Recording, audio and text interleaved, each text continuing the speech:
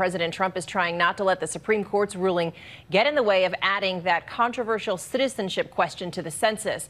The president now says he's considering an executive order to tack on the question, even though the forms are already being printed.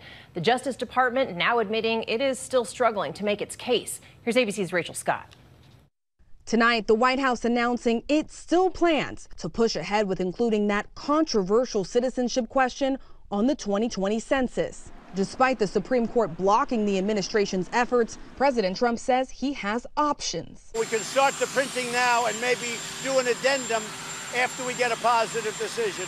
So we're working on a lot of things, including an executive order. Today, Department of Justice lawyers told a federal judge they are exploring ways to include the question. But they also acknowledge they do not have details on how that might happen. Forms are already being printed without the question. $15 to $20 billion, and you're not allowed to ask them, are you a citizen? And by the way, if you look at the history of our country, it's almost always been asked. But Americans haven't been asked about citizenship on the census in nearly 70 years. You need it for Congress, for districting. You need it for appropriations. Yet the Census Bureau itself estimates millions of people, mostly minorities, might not answer that question and go unaccounted, which could affect federal funding and congressional seats. Before leaving the White House for a weekend in Bedminster, the president praising his July 4th military celebration. It was really a recruitment situation. A lot of people are going to be joining our Army, Navy, Air Force, Marine.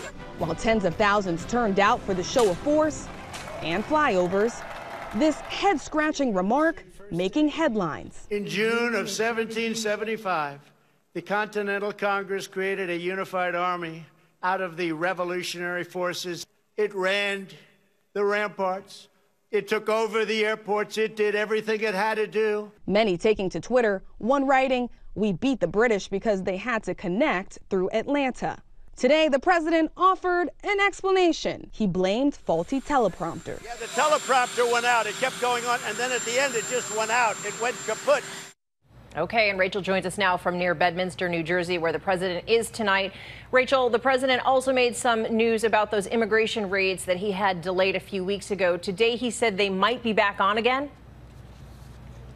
Yes, Cecilia. President Trump said those deportation raids were on hold, but not off the table. He said he gave Congress 2 weeks to find a solution, but time is now up. And he says those raids could start soon. Cecilia? Rachel Scott traveling with the president for us tonight. Thank you. Hi, everyone. George Stephanopoulos here. Thanks for checking out the ABC News YouTube channel. If you'd like to get more videos, show highlights, and watch live event coverage, click on the right over here to subscribe to our channel. And don't forget to download the ABC News app for breaking news alerts. Thanks for watching.